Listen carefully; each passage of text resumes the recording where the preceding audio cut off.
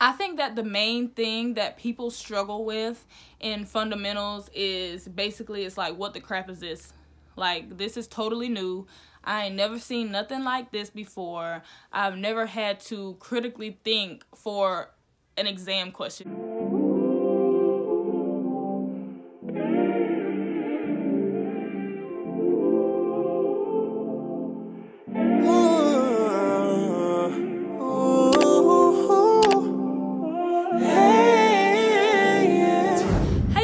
Welcome back to my channel. I'm Alanya Tayshawn, and today we are going to be talking about the fundamentals of nursing. Before we start talking about anything, I'm going to need you to go ahead and hit the subscribe button for more content like this. Give me a thumbs up and go ahead and hit that notification bell so you don't miss anything that I upload. This is probably one of my most highly requested videos following the pharmacology one that actually uploaded the week before this one. So if you have not seen that one yet, I'll go ahead and link it in the description box below. If you are watching this video, you are most likely in fundamentals class, I would assume.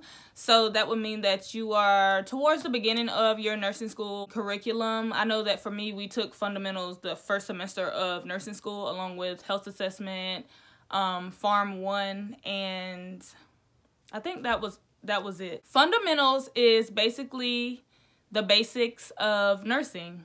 In fundamentals, you'll talk about the general body systems, assessment, the nursing process, critically thinking, prioritization.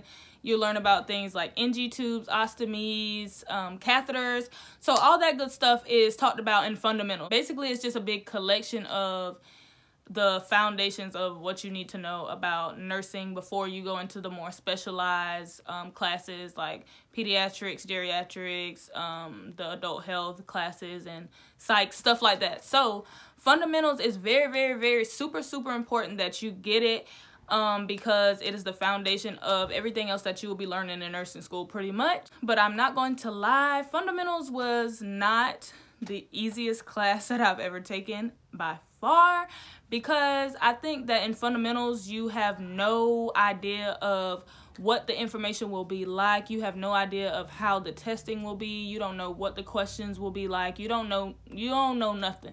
So basically you're just in there freshly like, okay, how does this work? Because you're so used to just memorization and you're not used to critically thinking and answering prioritization questions or select all that applies. So let's talk about it. In fundamentals, I think that the very, very first thing that we talked about was the nursing process. And what the nursing process is basically just the systematic breakdown of how the nursing thinking and how nursing care goes in general. The first part of the nursing process is assessment. Assessment. Literally throughout your whole entire time in nursing school, they're going to drill it in your head that you always assess first. If there's ever a question that says, what is the nurse supposed to do first? If there's an option for assessment and the other options are implementing things, then I would say 9 times out of 10, the answer is going to be that assessing question, because you can't really know what to do unless you've assessed the situation. So the second part of the nursing process is diagnosis. NANDA has all of the certified nursing diagnoses that are necessary for proceeding with care of any patient. So these include things such as acute pain, altered mental status, disturbed thinking processes, acute respiratory dysfunction, things like that. It's not necessarily like diabetes or hypertension or gout. Those are examples of medical diagnoses which are not in the nursing scope of practice. You will definitely become more familiar with specific nursing diagnoses, especially after you've seen them so many times. You'll definitely see risk for fluid imbalances or electrolyte imbalances, or the common ones. You'll see them more and more and you'll be more familiar with them. Also in fundamentals, you will become more familiar with care plans, and this will help you with your diagnosis and pretty much your whole entire nursing process. Care plans includes the assessment, the diagnosis, the planning, implementation, and the evaluation. So it becomes more of a visualization once you get started doing care plans. Most of the time, the tests are broken down into body systems, so common body systems, and within that it's going to be the common medical issues or common things that you'll see as a nurse within that body system, such as the cardiovascular system, respiratory system, integumentary system, and that may be one test. This is just examples. That may be one test, and then you have the neural system, the muscular system, and the skeletal system, and that may be one test.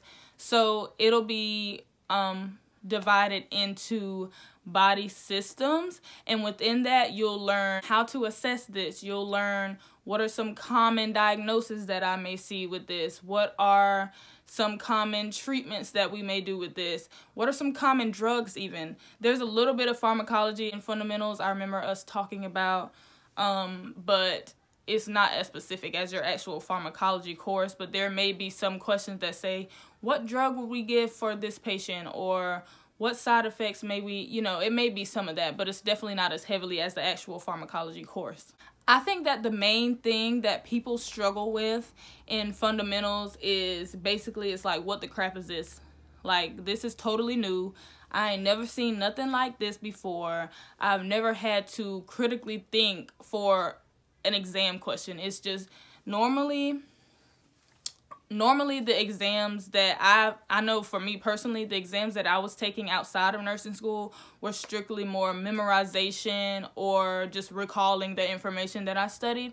But with nursing school, especially fundamentals, because it's your first time having to do it, it is like a whole new world. A whole new world.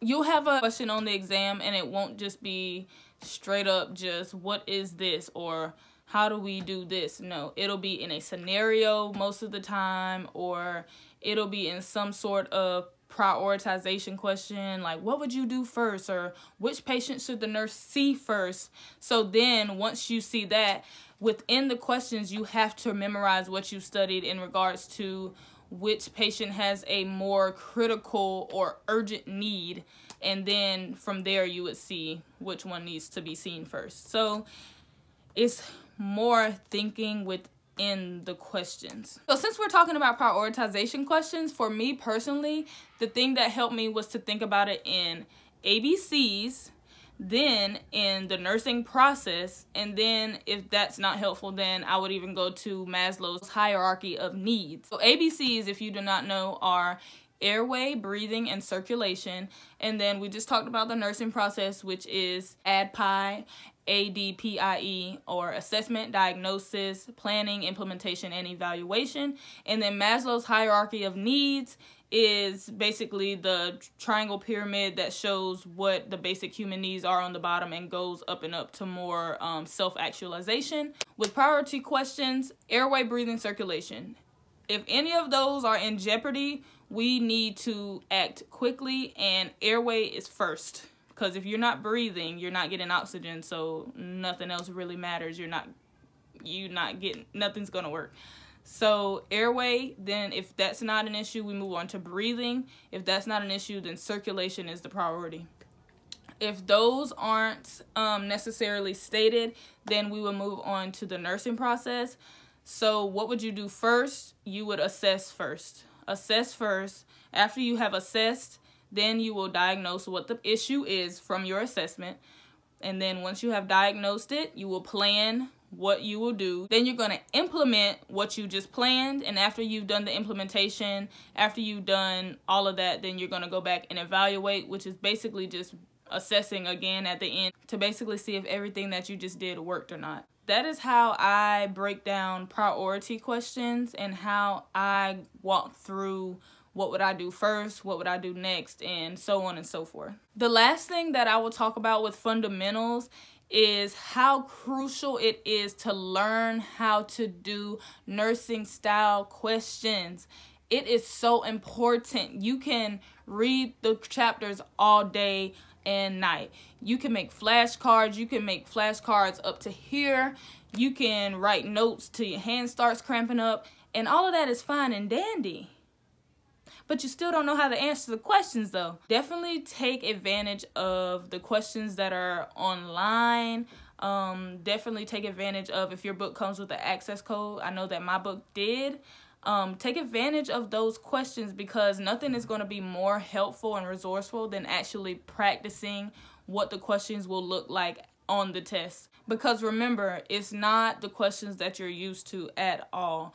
It's not the basic memorization questions. So please do practice questions. Take advantage of them. So that's the end of this video. I hope that you guys enjoyed. Please do not forget to subscribe. Comment down below what other videos that you'd like to see from me, and I'll see you guys next time. Bye.